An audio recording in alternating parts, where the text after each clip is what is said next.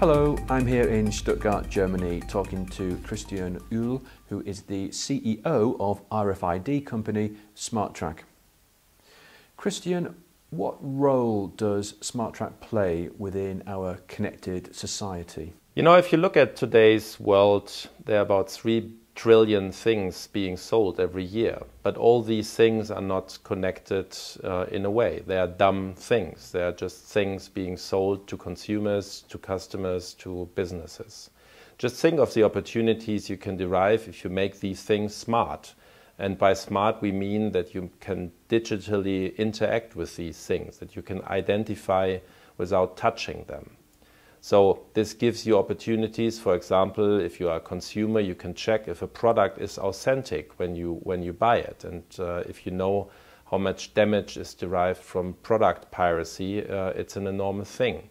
Think of pharmaceuticals, where you can be sure that it's not counterfeit pharmaceuticals. Think of supply chains, which become more efficient. Or think of retailers, which can do stock taking by a push of a button on their shop floors. So RFID is enabling the expansion of the broader Internet of Things market?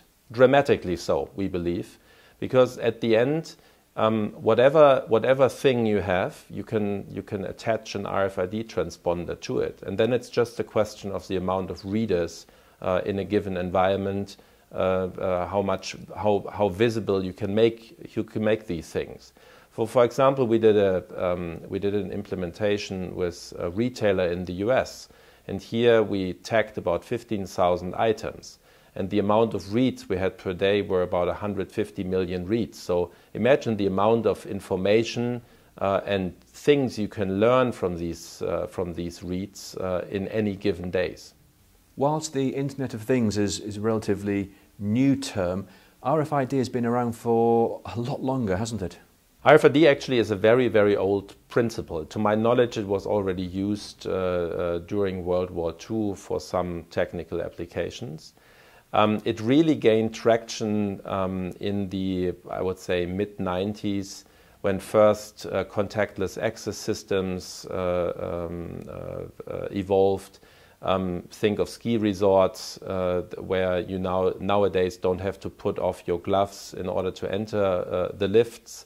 And then the real push for RFID came with public transport systems, but even more so with increased security requirements when you think of government products like passports and so forth. In recent years, though, as the technology further evolved, production technologies evolved, the transponders became more cost efficient. We are now getting down to item level tagging, for example, in the retail industry, where more and more retailers use this to increase shop floor visibility, to lower theft rates, and so forth. How is the RFID market evolving? What advances are we going to be seeing? We would see, you know, the market for RFID. We see it actually threefold. So there's an area of RFID which is really about increasing security levels: passports, government products, birth certificates, high security access cards. But even in public transport system in today's world, security plays a big role.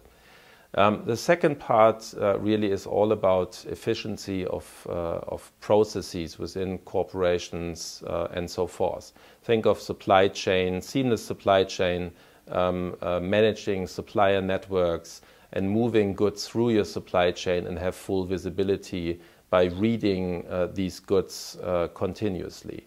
And the third area of RFID we see is strongly evolving is actually all around consumer interaction. At the end, if you talk about NFC, you're talking about RFID. And in today's world, with the rollout of smartphones with NFC readers included, every consumer basically has a chance to interact with RFID, with NFC transponders, where we see an explosion of readers in the market, which will then drive further use cases going forward. Is NFC still a viable technology? It's been around a number of years now, and it still hasn't quite got the momentum that many thought it would. Yeah, it's true. It took some time for NFC to develop, but actually within Smartrac we are very, very enthusiastic about NFC going forward. You know, if you look at today's smartphones, virtually every smartphone nowadays has an NFC reader included, and this enables completely new use cases because every consumer basically has an RFID/NFC reader in his hand.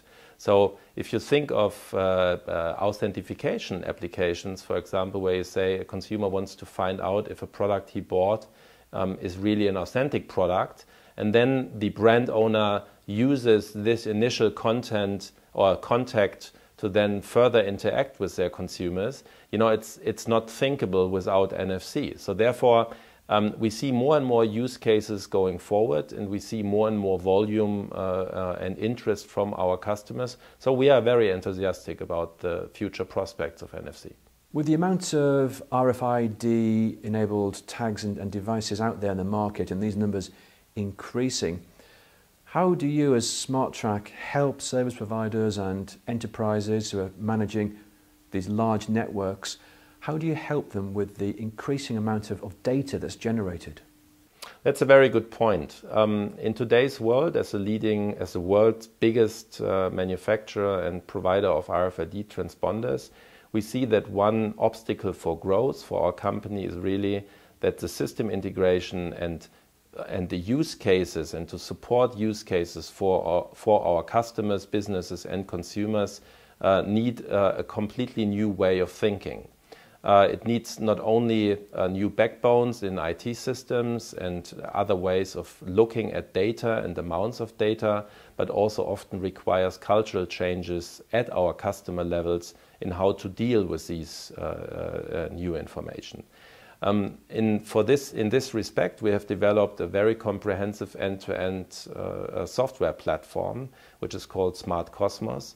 With Smart Cosmos, we help our customers to manage portfolios and populations of RFID transponders, to put them basically in action, to facilitate and easily manage processes, and then to very easily interact with our customers' legacy systems, thus ERP systems like SAP or Oracle.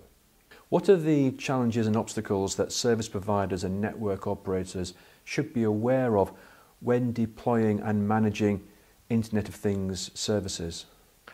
We're working together with lots of these service providers and network owners, and I think that the current evolution of data transfer rates like LTE and so forth are really helping in facilitating RFID adoption.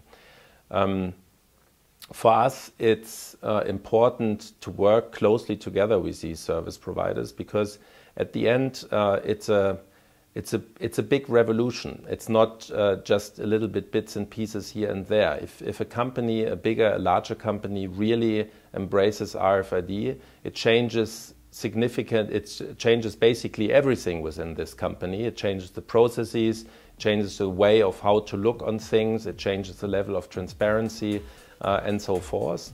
And Smartrac is a great partner to help corporations to do this. But Smartrac can't do it and won't do it alone. We need partners like the big service providers to help us being the best provider for our customers.